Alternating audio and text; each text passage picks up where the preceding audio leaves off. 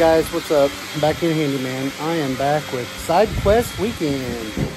Today's side quest is brought to you by Jackson's Car. It was gonna have a car stereo company put in like the door speakers and the back speakers. Those there, I mean, after you buy the freaking speakers, they were gonna charge them like $250 just put in the speakers, which all you have to do is take off a few panels. So I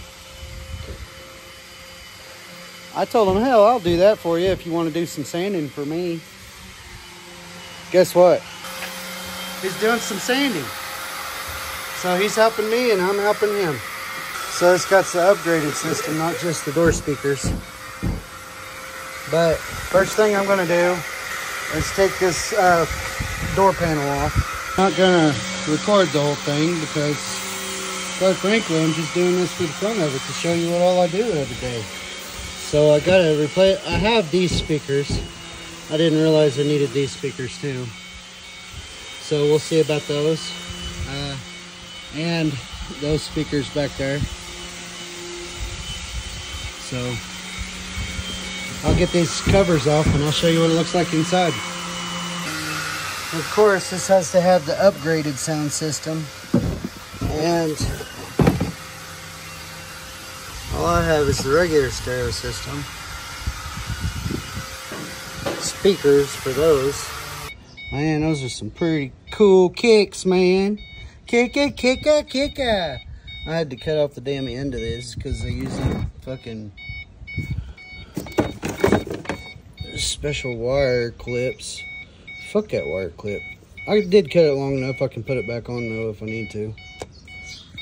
Oh yeah. And of course, the speaker has this little nubbin that sticks out.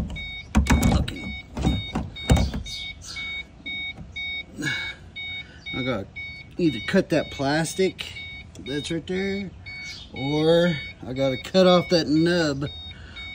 Either way, this motherfucker's going in.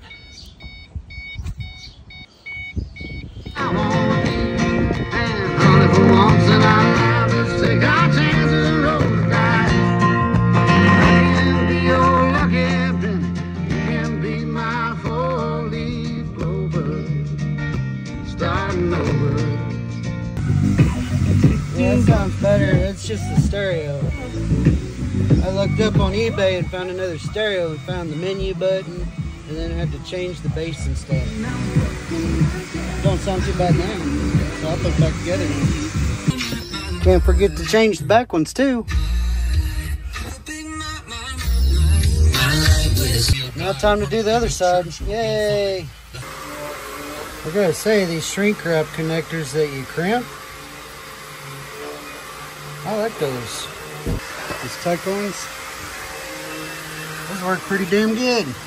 Have to include a link to that in the description. You get to shrink the rubber around it and it makes it sealed. Those speakers come with the little red connectors and these wires, which is really nice. Still have to splice into the car wire though because it had that special end on it, but that's all right. They come in a box there, and they come with little wires, pigtails, and they come with these, but you know, these don't shrink wrap. You can't shrink the plastic. I don't know if you can shrink the plastic or not actually, but I think you just crimp these, opposed to these ones. You can heat it up and shrink it and make it waterproof too. But I kind of like these speakers. Pretty decent. I mean, 225 watts max, 75 watts. Hell yeah, I'll get these put in, man. I still can't believe he's actually helping me out by sanding all that stuff. The only bad part about it is that thing right there, that plastic right there, is in the way. I have to cut off one of these lugs on every speaker, which is pretty easy. Just use a drill with a cutoff wheel. You know what the guys say the important stuff is? The speakers, right? Well, I'm putting in the last one. You like it? like your new speakers? Well, yeah, obviously it sounds a lot better than it did. Now we gotta install your stereo when it comes in. But I can keep it like this. Have to say them kickers sound pretty damn good. Gonna have to leave a link in the description. Get you some.